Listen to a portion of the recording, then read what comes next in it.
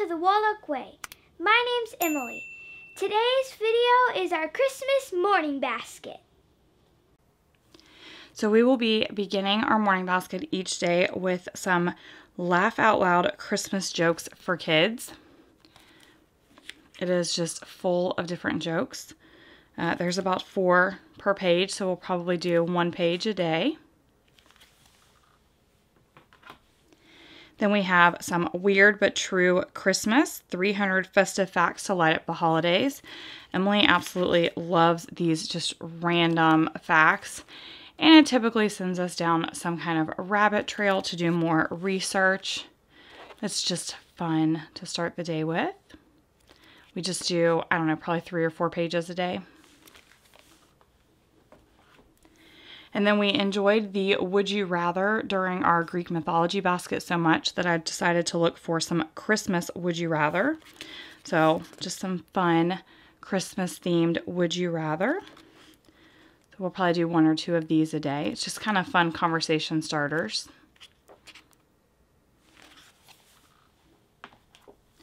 And then, of course, that wouldn't be a morning basket without Mad Libs. So we have the Holly Jolly Mad Libs. Now, I bought the bigger set this year, the larger Mad Libs, because lately Emily and I have been taking turns. So one day I will write, and then one day she will write. And so having the larger one makes it a little bit easier because the blanks are just a tiny bit bigger for her to be able to write in. So we'll do 1 of those a day. And then because we are always focusing on Christmas and holidays around the world, when I saw that Squilt, which is super quiet, uninterrupted listening time, was going to be doing Christmas around the world this year, I decided to add this to our morning time. So this is their December 2022 listening calendar. So each day is a different Christmas song based around the world, and we can scan the QR code for the playlist. And then for our read alouds, we have a few different categories this year. These will be the ones that we read from daily. This is Unwrapping the Greatest Gift, A Family Celebration of Christmas by Ann Voskamp. So we will be reading each of the daily devotions, and then we will be doing the thoughts to discuss and maybe making the family activity. It's typically an ornament of some kind. I will let Emily decide if she wants to make that or not. We have the ornaments from the pop-up tree book, so she may just want to put those on the tree. But I did get her some wooden ornaments that I'll show you in a moment in case she wants to make them. And then another one that we will be reading daily is the How Winston Came Home for Christmas. 2 years in a row we did How Winston Saved Christmas. It's an adorable Advent story. It has absolutely gorgeous illustrations, and then each day there's some kind of activity. So here you get to draw Winston. Another one here is making a cotton ball snowman, writing a letter to Santa Claus with your very own envelope and stamp design. So it's just always a fun story, and then there's an activity each day. So we'll read the story during morning basket, and then if Emily wants to do the activities, she can do them afterwards. For the chapter books that we're going to be reading aloud during morning time, we have Nutcracked. This is one of Emily's absolute favorites, and we didn't get to it last year, so I wanted to make sure that we got to it this year. And then we decided to add The Last Holiday Concert by Andrew Clements. Emily read Frindle this year with her book club and really enjoyed it. So when I saw that he had a holiday book, I decided that it would be a great time to read that. And then last year we didn't get to this, so I thought we would try it this year. It's J.K. Rowling's The Christmas Pig.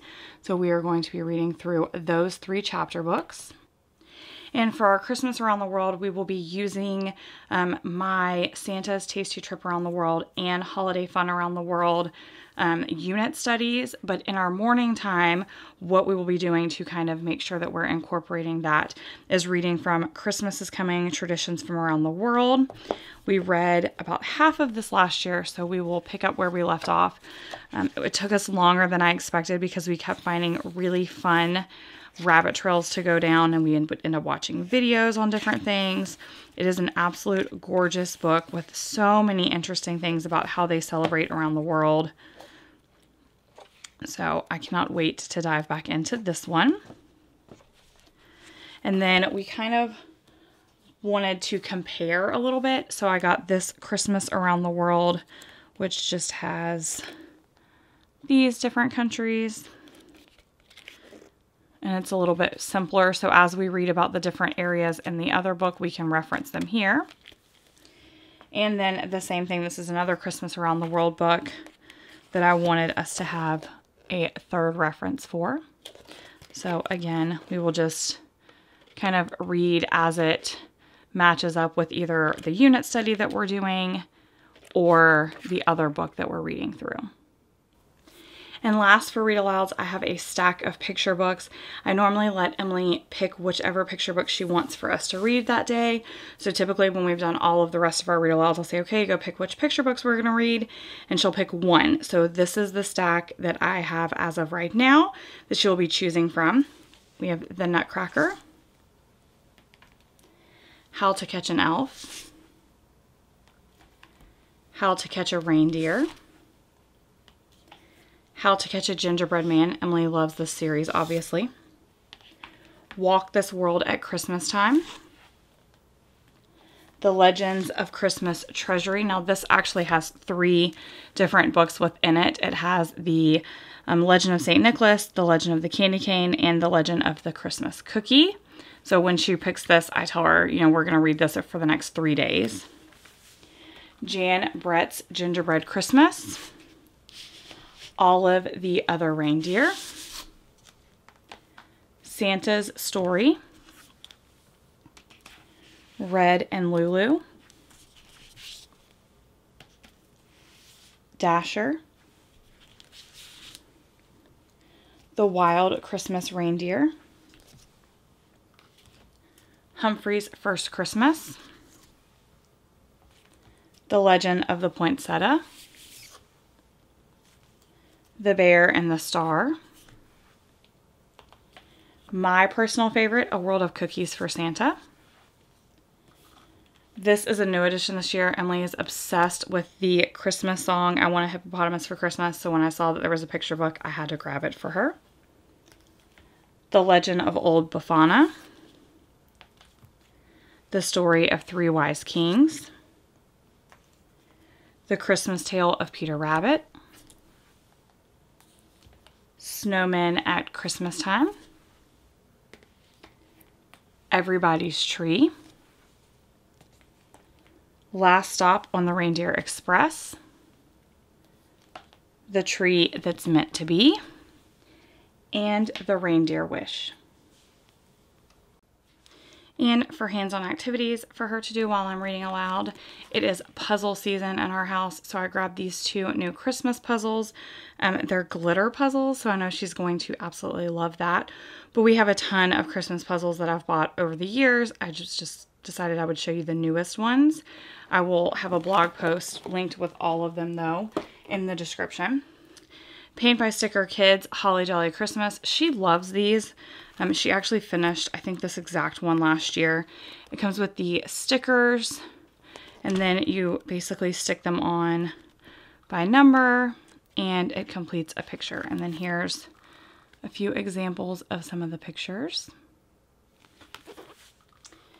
She's also been really into perler beads lately, so I picked up the Christmas perler beads. It comes with like a tree, a reindeer, a snowman, and a candy cane pattern, and then some different perler beads, but she has a ton of beads herself already.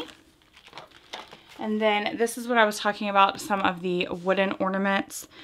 These are the ones that she can use if she wants to do for the Jessie tree ornaments. But last year I did something similar and she had a blast using all of these. There's like, I think 7 or 8 of each design in here. And it has markers that she can draw on them with, or she'll paint them, and it has like twine and string. She had a blast though. She really enjoyed making these for friends and family and kind of getting to design her own. So I decided to pick them up again this year. And then the last thing I got for hands-on activities is a latch hook kit stocking. We've never done latch hook before, so this is going to be an experience for us. I actually even bought myself one of these too because it looked like a lot of fun. It's just kind of a barn farm looking Christmas stocking. So I will let you guys know how that goes, but I thought it would be fun to add some handicrafts to our morning basket. And then last but not least, obviously we have games. Now we have a ton of Christmas games, like a ton. I will leave a link in the description box that links most of the ones that we own. But to put them in morning basket, I decided that there needed to be a little bit of criteria this year, because I found myself last year telling her, no, we can't play that one for morning time. No, we can't play that one for morning time, because some of the games would require more than 2 players, and Kevin doesn't always do morning time with us. Or the gameplay would be really, really long, and it just wasn't perfect for our morning time. So I picked specific games for our morning basket that would work well with 2 players and play in 15 minutes or less. Well, could be played in 15 minutes or less. So the ones that I picked with that criteria in mind are the Disney Princess Present Party. Now, this game can be played with ages 3 up. So if you have a little girl who loves princesses, this might just be the perfect game for her. It is for 2 to 4 players. It's an adorable card game where you are helping the princesses sort out their Christmas presents. And then we have Chip and Dale Christmas Treasures. Sorry, there we go. It wasn't going to focus for us. And this is another adorable game where you're helping them collect treasures and treats for their winter stockpile. This game can be played with ages 5 up. And then we have Grinch Grow Your Heart. This can be played with ages 6 up. And it is a fun game where you are trying to help the Grinch grow his heart based off of what you are doing and, you know, stopping him from taking the presents. Then, of course, we absolutely love Spot It. So we have 2 different Spot It versions here. This one is the Rudolph Spot It, and then this one is just the Holiday Spot It. We got this one at Target a few years back. This one I got on Amazon, so it's a little bit easier to find. Obviously, one's a little bit smaller than the other 2, but they're both equally fun. And then a few dice games. This is Lumps, which is just a simple dice game. It's the coal, all the dice are black. What I like about this game and the Absolute Dice Christmas is that you are basically playing to see who can get to, let's just say, a certain number first. And so I can adjust that number based off of how much time we have. So if we don't have a lot of time, I can say, okay, whoever gets to 100 first wins. If we have a little bit more time, I can say 300 or 400. So I really, really like those because I can kind of adjust them to what's going to work for what time we have that specific morning. Before I fly to the North Pole, I'm going to leave you with a joke. How does Christmas Day end? With the letter Y. Get it? Because day ends with the letter Y.